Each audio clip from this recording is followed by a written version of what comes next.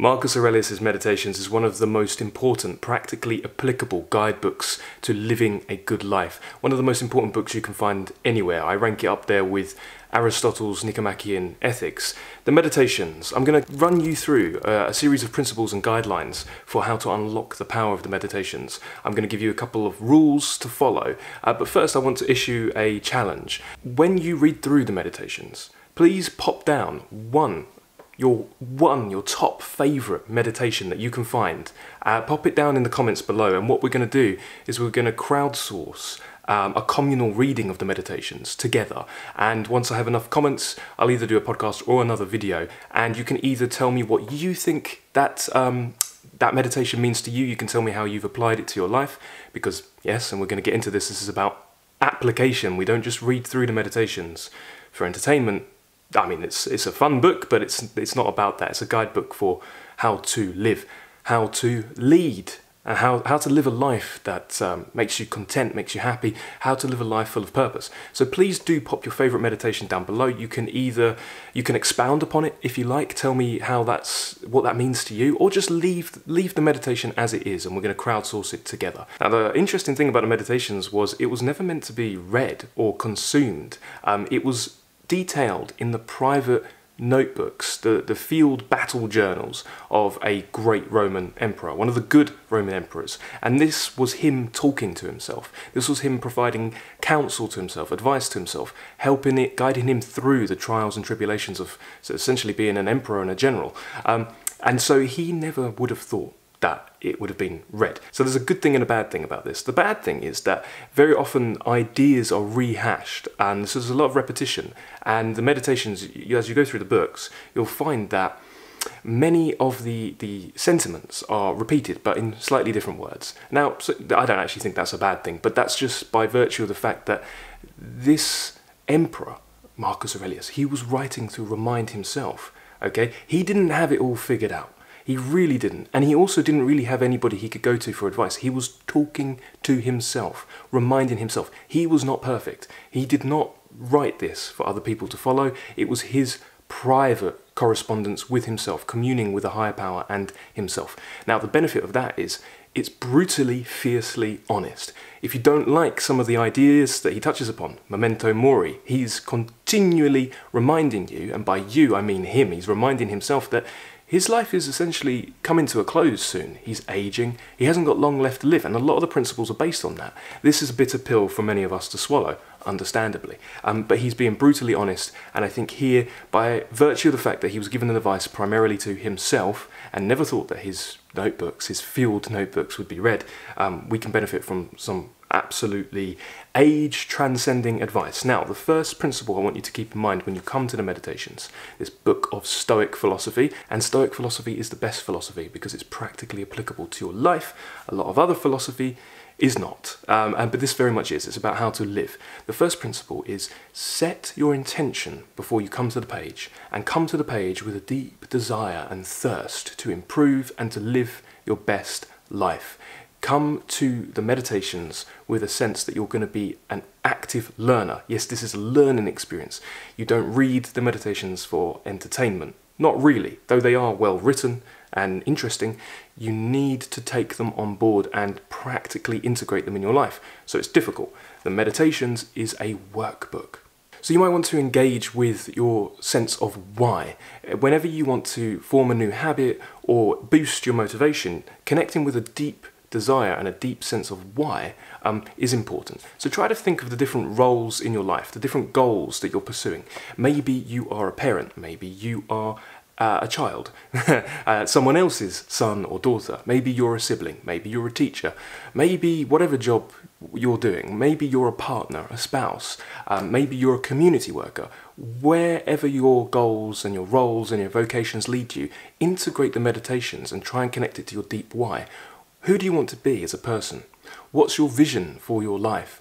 Where there is no vision, the people perish. What do you want your life to look like? What do you want to be remembered for? What do you want to be known for? Connect all this together and then bring all that to the meditations. Now, when you come to read it, I would recommend that you read through relatively rapidly with a sort of a bird's eye approach. initially. Okay, so now the first book, the Meditations, is split into multiple books, and they're only like a few pages a piece, and they're split up into maxims, each detailing a different facet of life wisdom that you might want to take on board.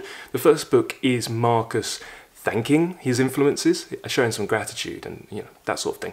You might want to skip that for a first reading and come back to it once you've appreciated the rest of the book, because the rest of the book is chock full of great practically applicable life advice. The first, not so much. So you might want to go to book 2 to start with. And what I would recommend is read book 2 all the way through, and then don't go on to book 3.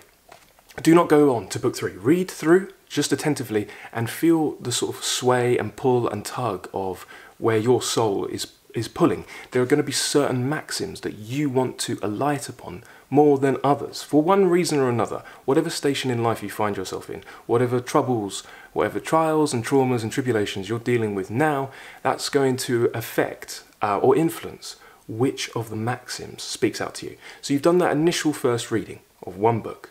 Now what do you do? Next, I would recommend you read back over it thoughtfully, pausing often, pausing liberally, pausing at the end of every sentence, perhaps at the end of every word, and thinking, and read back over with a pen. And now when you find a point, a pertinent point, a point that you like for any reason, underline it, circle it. I like to underline.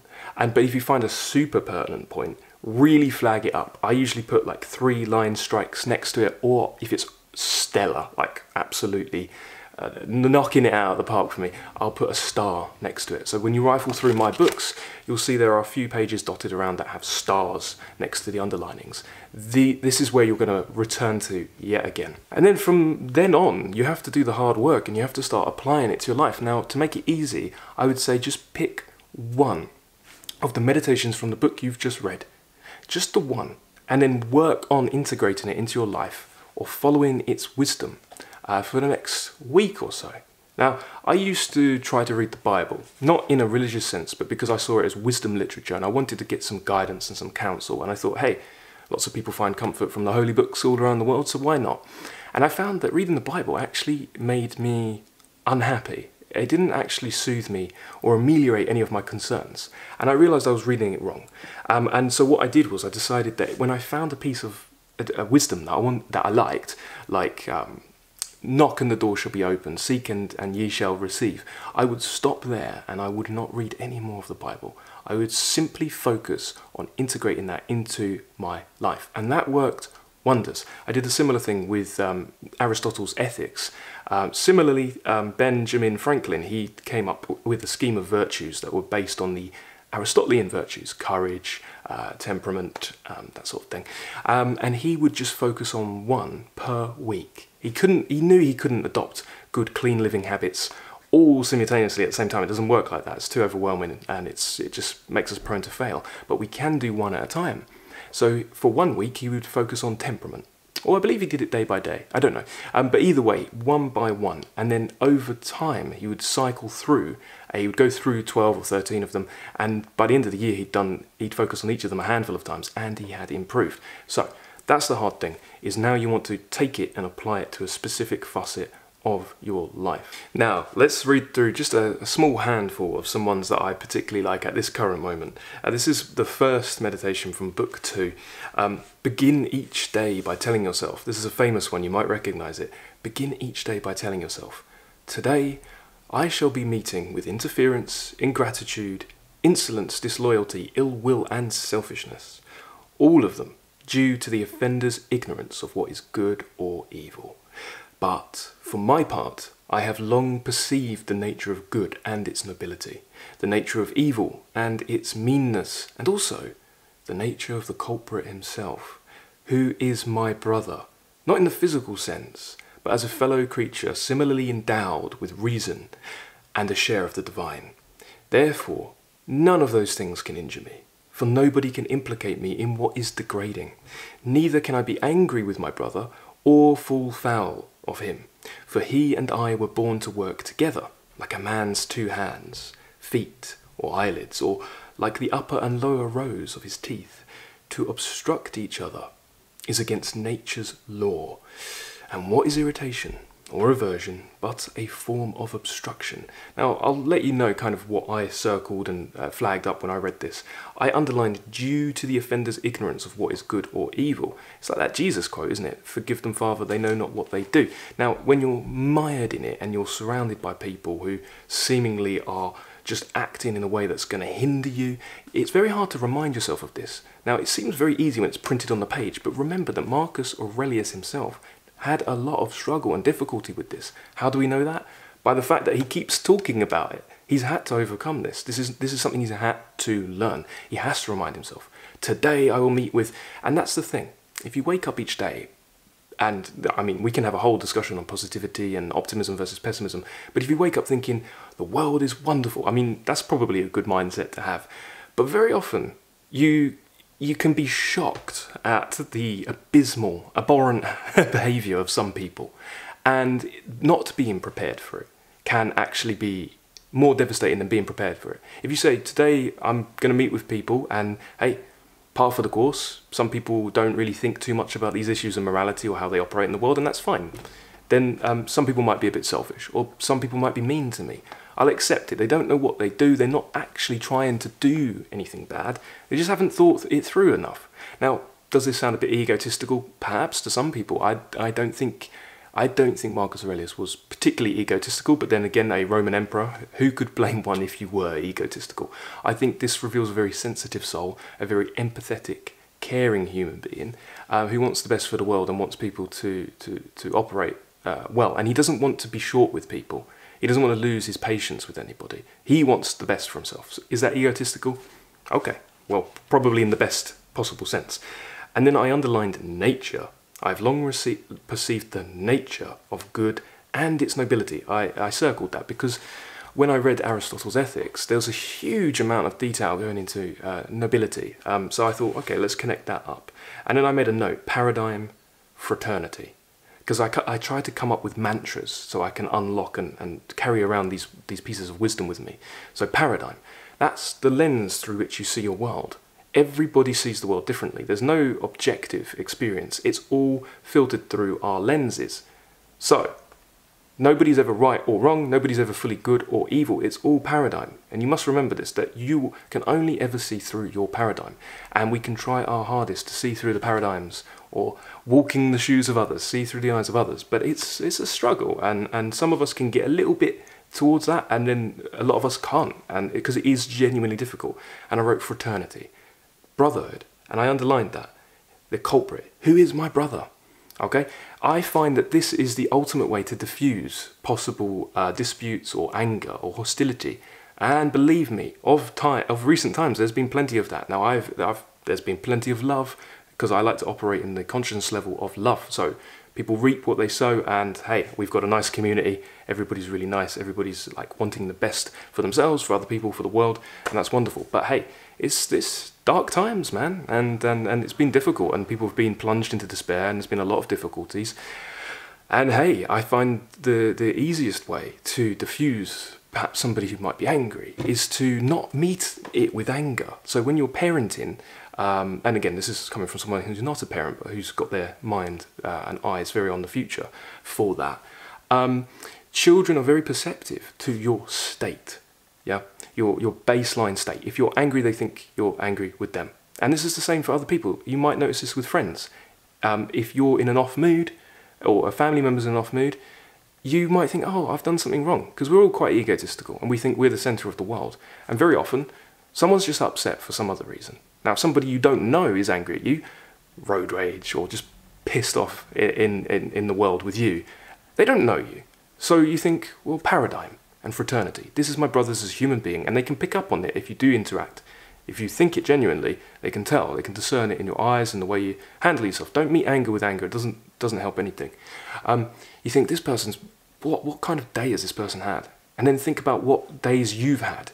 And if you've been through similarly shit times, you might go, well, you know what, if they've even had like a day that's half as bad as mine, or even twice as bad as mine, whew. So, I mean, this is really good. And can you see, we haven't even got halfway through the first maxim of book 2, and there's already so much to think about, so much to apply. And I really like this. He says, who is my brother? And endowed with reason and a share of the divine. So whatever you think, maybe you don't like this person, but they do have the ability to reason, and they're endowed with a share of divine. They have a spark inside them. They're living, they're breathing, they're operating in the world. So it's a good thing to remind yourself of. And then that powerful ending. And what is irritation or aversion but a form of obstruction? This is a mindset shift, a paradigm. So you go, right, I don't want people to obstruct me, and I don't want to obstruct them, and we all want to live in harmony. Okay? So if you're getting irritated or avoiding certain things, this is obstruction. So he's basically saying, don't get irritated. So that's an example of what I go through when I'm reading the meditations. Okay, let's do another one. Why not? This is a good one. This is from book 4. Do not act as if you had 10,000 years to live. The inescapable is hanging over your head. While you have life in you, while you still can, make yourself good. Now, obviously we are all aware on some level that the inescapable is hanging over our heads. But the time to make ourselves good is now. The only life we have is right now, the one that we're living in this second. The past is gone, the future has not arrived yet. It's presence. That's why Aurelius is almost Buddhist in his outlook, isn't he? The reason we do things that are not in our best interest is because of the inescapable hanging over our head. If you think about drug addiction, alcoholism, gambling, wanton sexual activity without meaning, just frivolous, binge watching, mind-numbing television. Keep in mind that I am not implying or weighing down on any judgment here, and actually coming from the side of complete understanding, complete identification, in all honesty. I think we can all identify with escapism. We know on some level, memento mori, remember when you must die. We know that life is short. And to be honest, we're going to be dead a whole lot longer than we are alive. So we do things to not face our mortality, to avoid it. But the time to make yourself good is now. Procrastination is very, very harmful. And sometimes we do even more harmful things to other people. We know what we should do. We already know what we should do, and we just avoid thinking about it. If you don't know where to start, you might want to start thinking about your principles. It's hard to govern ourselves on a day-to-day basis if we're not living a principle-based life. If we're just living in reaction mode, yeah, based on emotions in the moment, then that's not good. We're not going to get anywhere. We're not going to be a boon upon society. We're not going to improve our lot. But if we have a set of principles, things that are important to us for how we're gonna move about in the world, then that's a great place to start. Do you know your principles? Do you have a list of rules and guiding precepts that you've given a lot of thought and care to, that you've written down, that you revise intermittently, maybe every couple of months, about how to live your life? If not, you might want to try it. It's really quite a soothing practice. I would recommend you do some breathing meditation. Go for a run, go for a hike in nature, and just think about all the things going on in your life, and how if you were operating at sort of a perfect level, what would that look like? What would you have to stop doing? These are good questions to ask intermittently, and of course nobody's perfect. People have bad days, people have strings of bad days, and that's understandable. But if we have those guiding precepts at the core, then we can deviate a little bit, and we'll try it and always come back to them. Now I want to read out just one more, and then I really want to hear from you, and I want you to pop down a meditation in the comments when you have time. This one is a nice one, and it encapsulates a lot of the lessons that run through the meditations as a whole. 2 core lessons from the meditations are: 1, externals can't piss you off or harm you, and 2, soon you will die. Those are 2 core foundational tenets running underneath the meditations. Now listen to this. Do away with the judgment, and the notion I have been harmed is done away with. Do away with that notion, and the harm itself is gone. This reminds me of an Eleanor Roosevelt quote, a very stoic Eleanor Roosevelt quote that goes like this: no one can make you feel inferior without your consent. All of our problems, or almost all of them, are self-created. Does that mean circumstances are perfect? No, it doesn't. We can be in a bad environment and a bad life circumstance, and we all go through them. People will die. People walk out of your life. Businesses fail. Lots of bad stuff happens, and that is par for the course. But you can really, if you do away with the ego, you do away with the lens through which you see yourself. Like a lot of people end up hurting each other over disrespect. If you shed the ego, no one can disrespect you and nobody can harm you. No one can hurt you without your consent. If you end up being hurt, you've given your consent and you've bought into it.